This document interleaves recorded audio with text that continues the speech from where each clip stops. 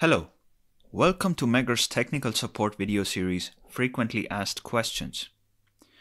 In this video, we will discuss how to run a capacitance and power factor test along with an excitation current test using a TRAX with the TDX120. Let's get started. To get to the power factor app from the home screen, you will need to select the apps option. And under the Power Transformer tab, you will need to select the TDX tan delta / power factor app. So this is what the power factor app looks like. There are several options on this. Let's cover all of these options. Most of these options are common to other apps as well, so you'll see them when you switch over to the other apps. Here we have the shortcut to the home screen. If you want to view the test report, you will select this option. This is the shortcut to the apps screen, so if you want to exit the power factor app and switch over to some other test, you will select this one. Here you can view the test settings. You can select this option to view information on the TRAX, which would include the temperatures of different components inside the instrument. This is what you would select to view the diagram for making the connections for this particular test. Select this option to save data. Select this option to create a new test. Select this option to delete test results. Select this option to view the narrowband DFR curve. You can select this option to add notes or comments. Here we have shortcuts to some other tests, which includes a tip-up test or an excitation current test. Select this option to start the test.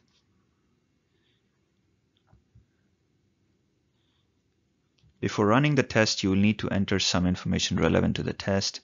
You can start off by selecting the vector diagram. Here you will need to enter the rated voltages of the windings of the transformer. You will need to enter the test temperature. Make sure that you enter the temperature accurately because power factor is temperature dependent. Here you will select the test voltages and the frequencies. Now you want to make sure that the test voltage that you're selecting is less than the rated voltage of the winding that you're testing on. When power factor testing is done on power transformers, typically the test is carried out at 10 kV, but if you run the test on a transformer which has a winding which has a rated voltage of less than 10 kV, then you need to adjust the test voltage appropriately. Now some of the information associated with the transformer, like the rated voltage and the vector diagram, would carry over if you ran another test prior to this, like a turns ratio test or winding resistance test. Then information that you had already entered when you ran those tests would carry over to the power factor app, so you don't have to enter that information again. This is the test section, which shows you the test data. So here you can see the insulation tested, the test mode used, test frequency, voltage, current. You can see the capacitance, power factor at the test temperature, and the temperature corrected power factor. You'd be able to see the temperature correction factor applied, the losses, the VDF, it's the voltage dependence factor.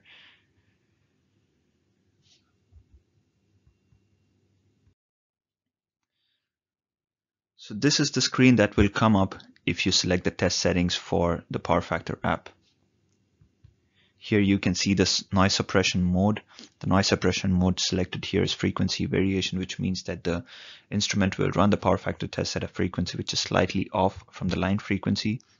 By doing so, it prevents interference from line frequency noise. If you want to see the results recalculated to 10 kV, then you will select this option. Here you can select the display type. You can choose between power factor, dissipation factor, or tan delta. Here you can select the temperature correction method. You can use the individual temperature correction which the TDX offers, or you can choose the generic temperature correction factors which are provided in tables. Here you can choose which parameters to display on the app. Here you can set the limits for power factor. Based on where the values stand with respect to the limits, the colors will change appropriately. Here you can select the test frequencies for the narrowband DFR measurement.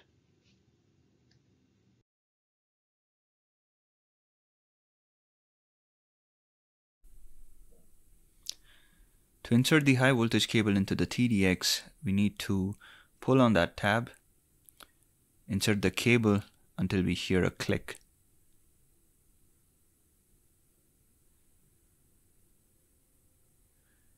There are three connections that run between the TRAX and the TDX.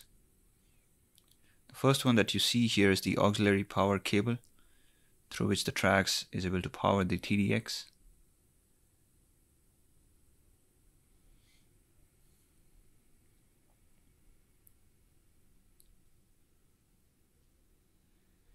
Second connection is the shielded Ethernet cable through which the TRAX controls the TDX.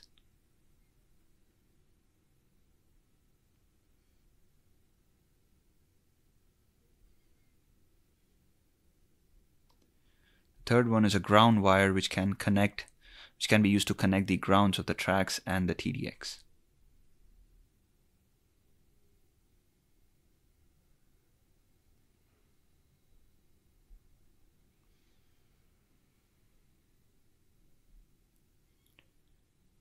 You also need to plug in the red measurement lead into the TDX.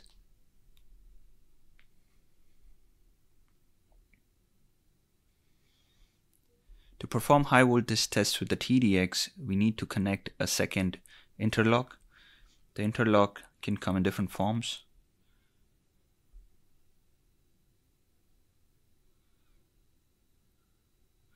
On the transformer, we are going to start off by shorting the bushings of each winding. So here I'm shorting the bushings on the high voltage winding.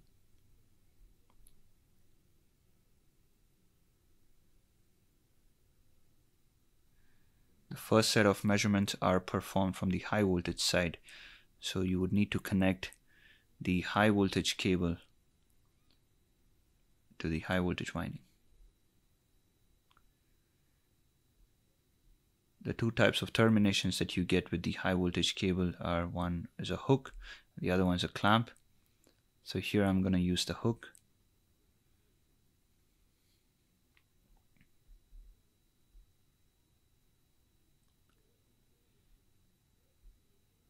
So the next step is to short the low voltage bushings or low voltage terminals in this case. You also need to make sure that none of the windings are grounded. So for example, if you have a grounded neutral, make sure you isolate the neutral from the ground before you run the test. The next step is to connect the red measurement lead to the low voltage winding.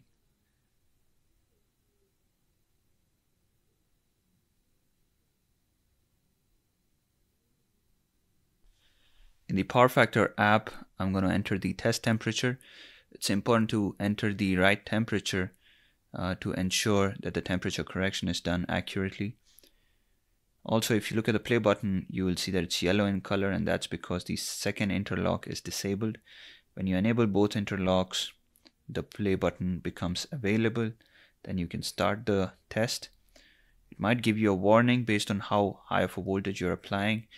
Here I'm just going to proceed ahead, and here you can see that it's running the first set of measurements. The first set of measurements include a GST ground measurement, GST-G measurement, and a UST mode measurement.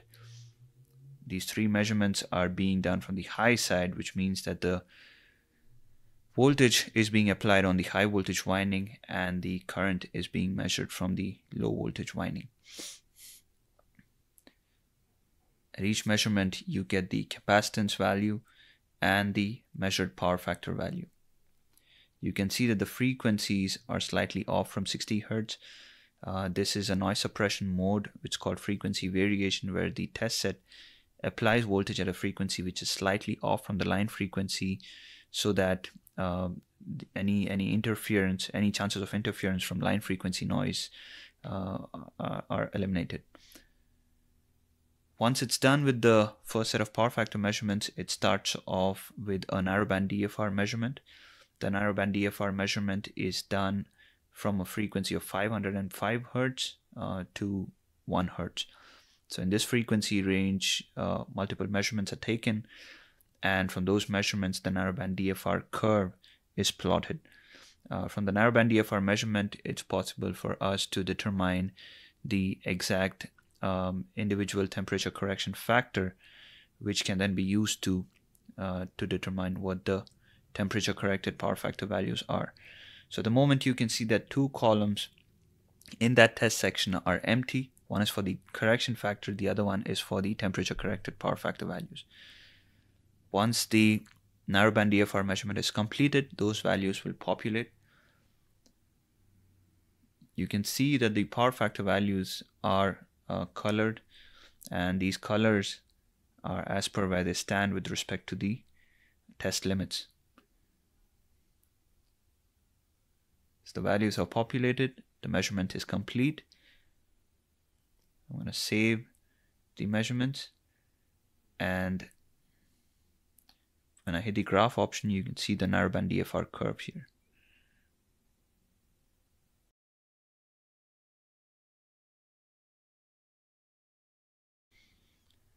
After finishing the first set of measurements, I'm going to swap the leads.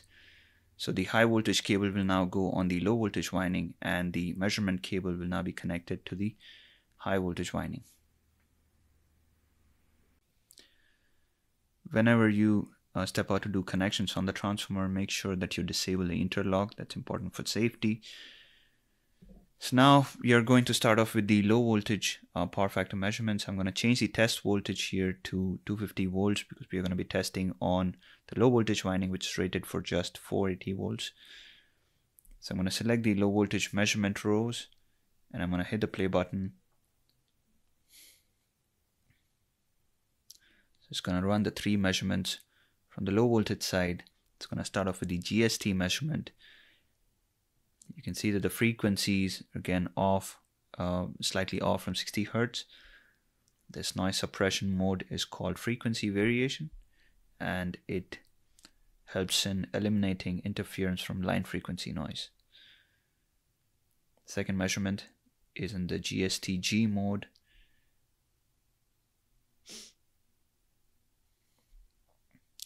So by using these different test modes, the TDX is able to measure the capacitances of different insulations that exist inside the transformer.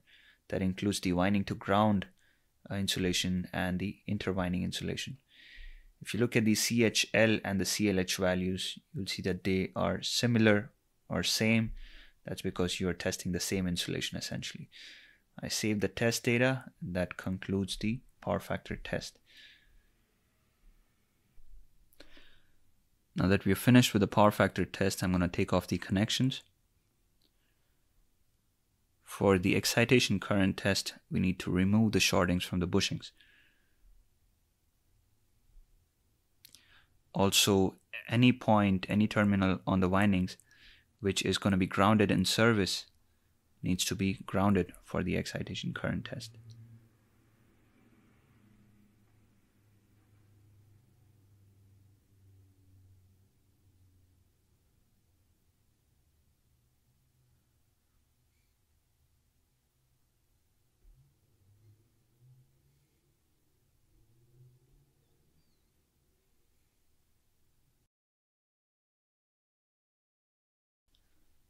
The excitation test is done from the high side. So you energize each phase and measure the excitation current. Since the high voltage winding is a delta connected winding, we would need to ground the third bushing here. So to test the A phase, I'm going to connect the high voltage cable to H1. The red measurement cable goes on H3, since the A phase lies between H1 and H3. Then I'm going to ground the H2 bushing.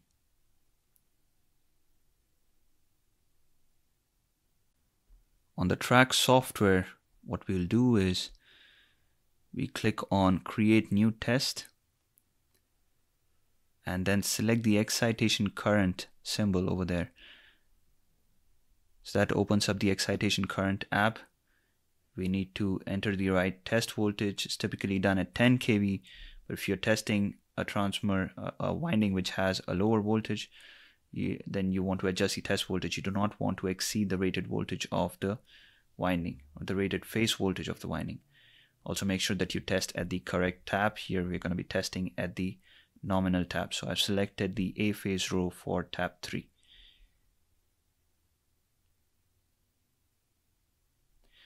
I'm going to hit the play button. It might give me this warning. I'm just going to proceed ahead. And it's going to apply the voltage across the A phase. You can see that the voltage has built up to 7.6 kV. And I get the measurement for my current there. So that concludes the measurement on the A phase. To test the middle phase, I'm going to connect the high voltage cable on the H2 bushing. The red measurement lead will go on the H1 bushing, and I'm going to ground the H3 bushing.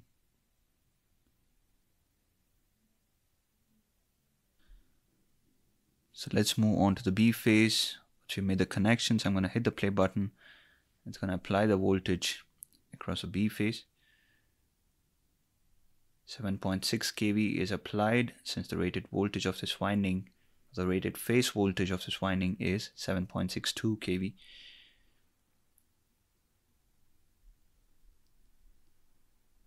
The current is measured.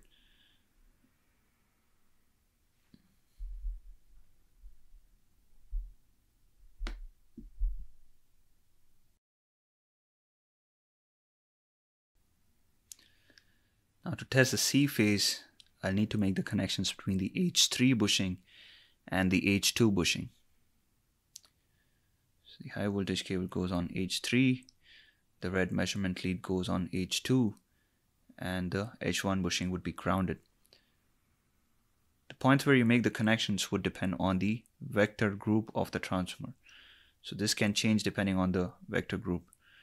If it's a Y-connected winding, then you might need to make the connections between H1 and HO instead of H1 and H3. Now for the C phase measurement, we made the connections and I'm going to hit the play button here. It's going to apply 7.6 kV and I'm going to measure the current. Typically what you see is a high-low-high pattern. You might get a different pattern, but that needs to be consistent, and you should get comparable values when you test, when you repeat this test over regular intervals of time. And I'm going to save the data, and to view the results, I'm going to click on the report icon. Here you can see the excitation current values. And above that, you can see the power factor test values, along with the narrowband DFR curve. This concludes how to run a capacitance and power factor test along with an excitation current test using a TRAX with the TDX120. Visit the Megger YouTube channel for more videos including technical webinars, product overviews, and other how-to presentations similar to this one. Contact us for questions or more information about this topic or for any support you may need for your electrical testing.